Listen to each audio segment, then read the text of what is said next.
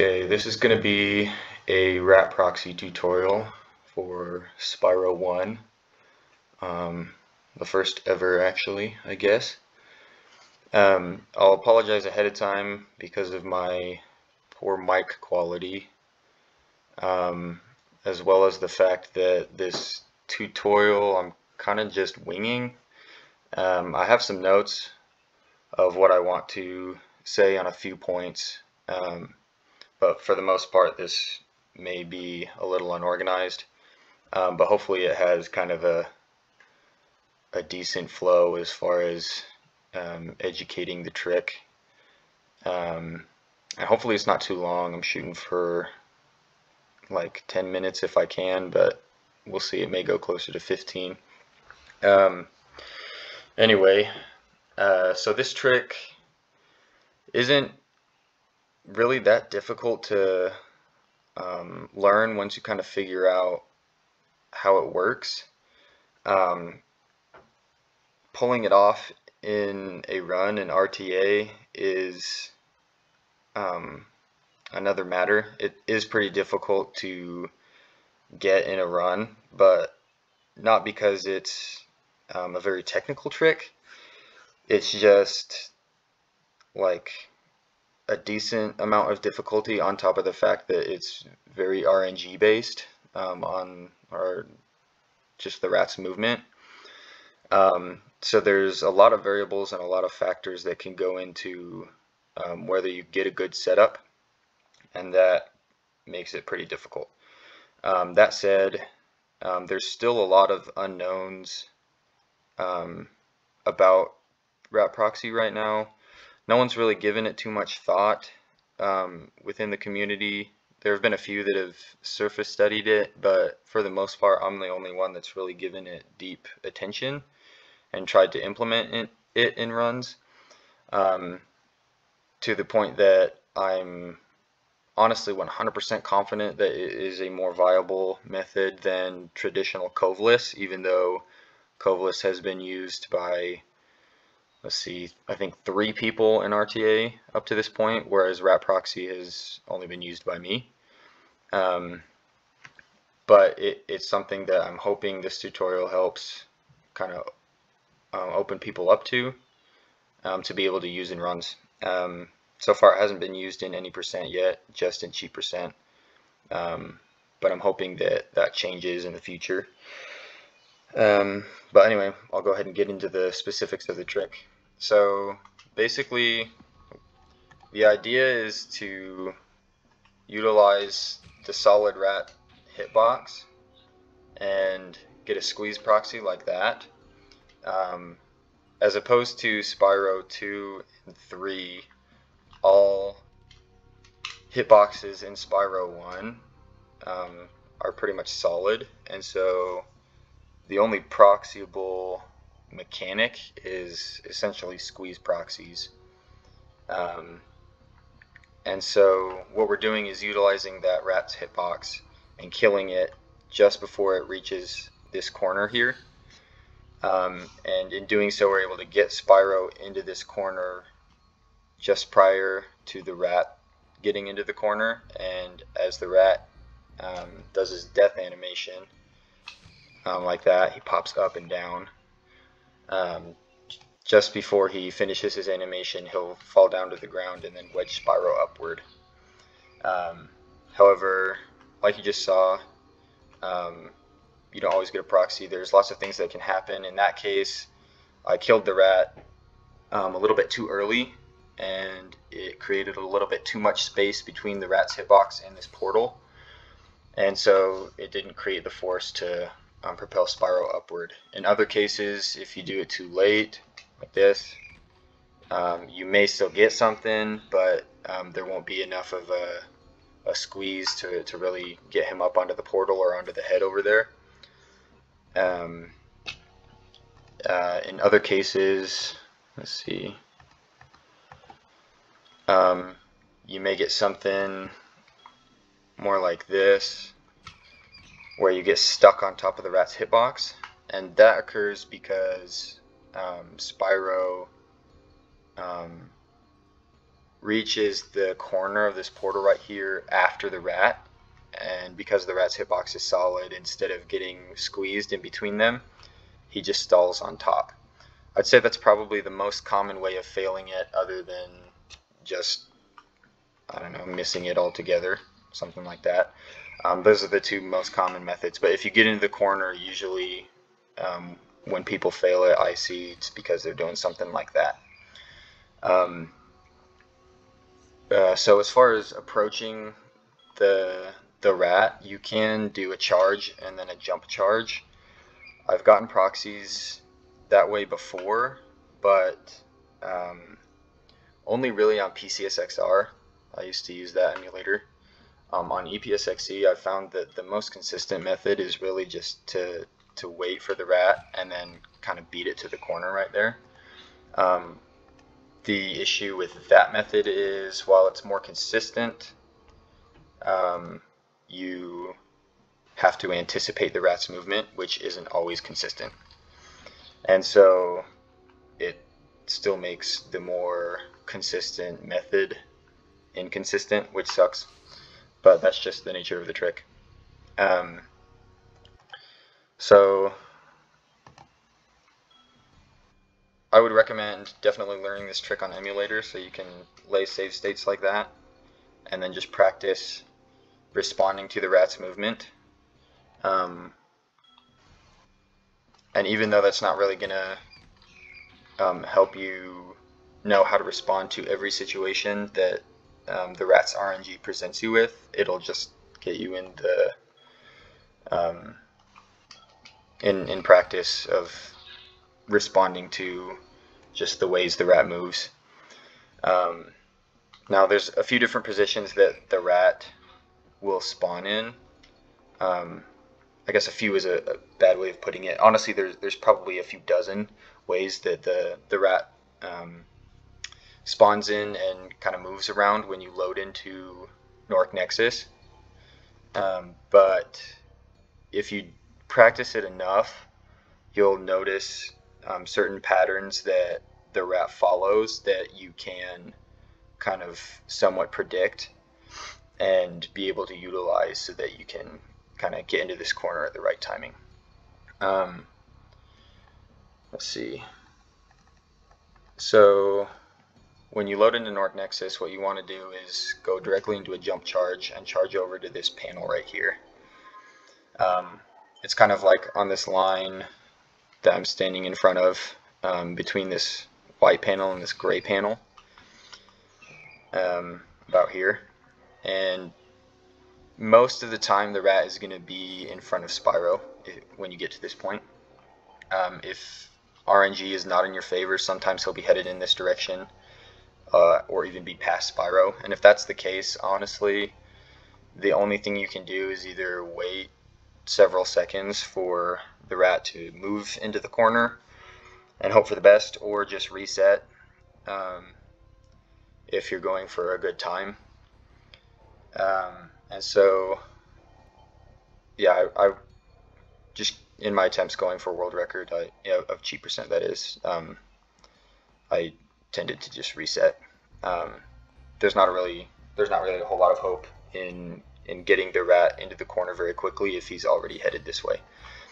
But hopefully what will happen is you'll get into that tile and he'll be headed kind of in that direction, and what he does is move toward this corner right here. Sometimes he moves into the corner, sometimes he just moves close to it, but ideally what you want is for the rat to move into the corner, and then from there you can get a proxy.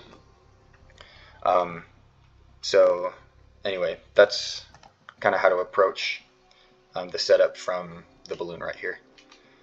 And as you can see from that same load in, it doesn't always mean that the rat is going to end up in the same spot or face the same direction. Like you saw there, he moved toward me, and that isn't ideal, whereas before he was in a better position. What you want ideally is, once you get to this tile over here, which, let's see, this one, it's kind of lined up with the corner of that head right there. I'll show how to approach it again. So yeah, this tile on the corner, so you want to face kind of the edge of the head right here and go to this tile, this line. What you want ideally is a variation of two different positions. The first one is like this, where the rat is on Spyro's right and it's kind of facing the direction of the portal. What will happen is the rat will curve into the corner and you can get a proxy like that. In this separate instance, different save state, same similar position, he gets into the corner a little bit quicker and doesn't curve quite as obtusely, I guess. In this instance, he moves a little bit more linearly into the corner, but you can still get a proxy. I'll try and show it. Oops. And so basically, the gist of what I'm trying to illustrate is that even though the rat spawns in slightly different variations and moves in slightly different variations, there are more than one instance in which he will move into this corner, and you want to utilize that and try and get used to its patterns, study the way it moves and how long it takes to get into the corner, and be able to make a judgment call once you get to this position and know when to jump, and then therefore get the proxy. The second variation of the rat's position that you can get a proxy from is something more similar to this, where the proxy, instead of moving toward the portal, is moving towards the left of Spyro, and depending on how you spawn, or how you position yourself, he may be more at Spyro's center, more to his left, more to his right. It doesn't really matter. The rat will be approximately right there and moving towards Spyro's left. What you want to do in this instance is be careful not to move, because if you move too close to the rat, let's see if I can illustrate it. Oops. It doesn't happen every time, but sometimes the rat will change. Yeah, see there? It will change its movement pattern a little bit if you move too early and won't quite move into the corner. And when that happens, obviously you can't get a proxy. So in this position, you want to wait about half a second and do a delayed jump, and then as the rat pulls into the corner, rather than beating it, you want to do it slightly after the rat has gotten into the corner and get a proxy off of it. In this position, it's a little bit more difficult. I've done it in one of my cheaper percent runs, but it is a little bit harder because you have to do the delayed jump, and because its movement is a little bit more or less intuitive, I guess, as far as how to respond to it. Also, I haven't really practiced this in like a week, so there you go. So yeah, you can get proxies off a couple different positions, but basically look for a position like this, do a delayed jump, and then get into the corner just after the rat. Or if you can get into a position more like this, anticipate the rat's movement into the corner and slightly beat it, getting a proxy. So yeah, the biggest things that I can stress as far as what I see people fail it for, don't do something like this where you're charge jumping it, because generally the rat is going to be too far and it's going to beat you into the corner and you're just going to stall on its hitbox like that. The other thing, just wait and then get used to its movement patterns. As frustrating as they can be, they are something that you can study and somewhat understand, but that's where most of the variability is. I also am not 100% sure how how to best manipulate the rat. Depending on how long it takes you to get over here and how close you are to the rat and on what side of the rat you are, it can change the way the rat moves slightly. And so that just needs to be studied more and figure out how to be able to utilize more positions the rat spawns in order to get a proxy and move it into the corner as desired. But it just takes so much time, and I already got the cheaper percent run I wanted, so I'm kind of not motivated to worry about studying further factors like that at the moment, but hopefully other people do. Anyway, as far as more advanced strats or just further depth, this turnaround right here is something that you'll want to figure out if you're going for a competitive time in cheap percent. Landing on the head right here rather than the portal over here, I'd say probably saves a second, which probably isn't too much a big a deal if you're doing any percent and going for rat proxy, but in cheap percent it is a considerable amount of time. But basically what you want to do is once you have your setup, you anticipate the rat's movement, charge into the corner, and beat it. Whoops. What you want to do is as you land, you want to hit right and just hold it. And then when you get the proxy glide, just tap X and then land on the head. As far as where to land, like you saw, you can roll off, or if you hit it wrong, you can bonk. So you can land right here, but pretty much any lower, you cannot land on this head. You can land kind of around this angle right here, and you can land further up on the nose, but kind of in this, on this slope right here, on this polygon, you can't land. From here, whether you get on top of the portal and glide over here, or whether you do the turnaround and proxy directly over to the head, you can just glide through the head for Nasty's portal right there and go into the level. Or what I like to do, it's also the faster strat, is I like to charge off the head directly into the portal. And what you want to do there is, see if I can get it again. Keep getting little ones.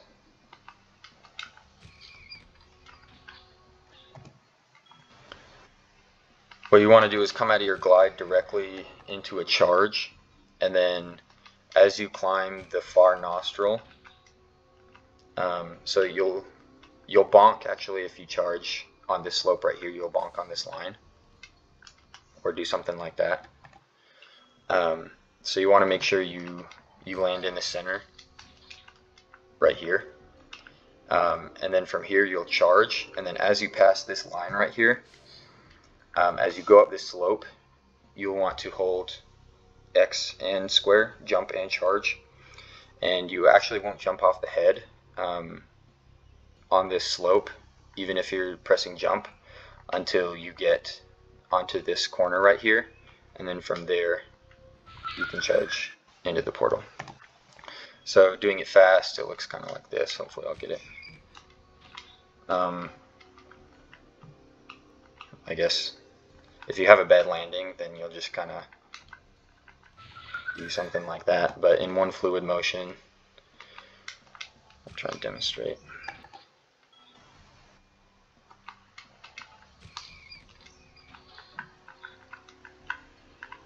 Like that. Now the thing to be careful of, you want to make sure when you go off that pointed nostril, right before you land in the portal, you want to be kind of dead center on this segment right there. If you obviously you're too far to the right, then you'll slip off, but if you're too far to the left, because the polygon isn't very stable, as you can see, you'll roll like I did like there, or you'll just kind of fall off like that, and you won't make it into the head. So get the proxy, turn around, glide, charge, jump charge, stay to the right, and then do the twitch. so that you can land into the portal. That's something that I'd recommend just kind of playing with, figuring out yourself, becoming comfortable with it, so that once you're presented with a proxy, you don't ruin it. Because if you get a proxy and fall off the head, that sucks. Anyway, I think that's pretty much it as far as rat proxy goes. Like I said, the trick itself isn't too hard. As you can see, like if you get a position that you know works and you know the timing, for example with a safe state, it's pretty easy to replicate. You just have to understand how you need to interact with the rat's hitbox. And even in this situation with a safe state, you still don't get it every time. You don't always get quite as high of a proxy as you want, but it's very replicable.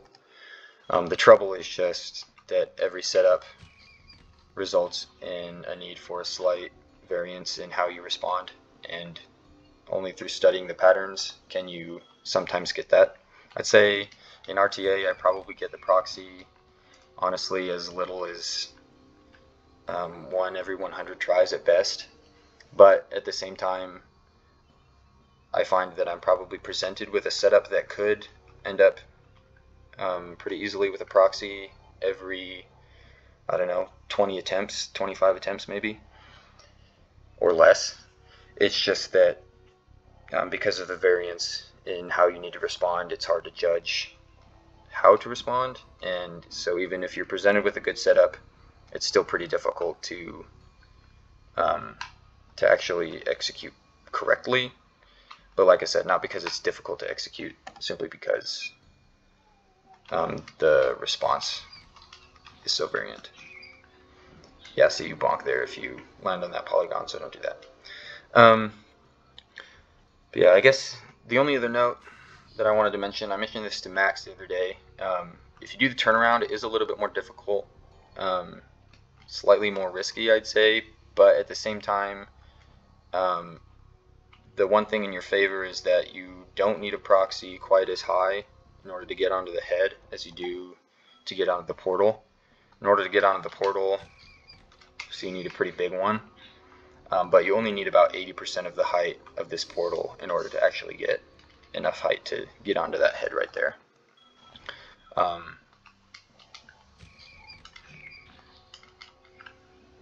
And so there's benefits to doing both methods, but obviously going directly to the head is faster. So anyway, this has gone a decent amount of time longer than I was hoping, but hopefully it answers people's questions and kind of just illustrates how to do the trick, and hopefully I was able to communicate some of my thoughts in a way that kind of presents people with the right questions to go into this trick with and study it more. But yeah, good luck, guys. If you have any questions, go ahead and put them in the comments, or you can message me on Discord. I don't currently stream on Twitch, so that's not really a good method to get a hold of me, but yeah, reach out with questions or concerns that you may have. Hope you guys start doing it, and hope one day we can implement it in any percent runs, get that sub 38. Okay, thanks guys.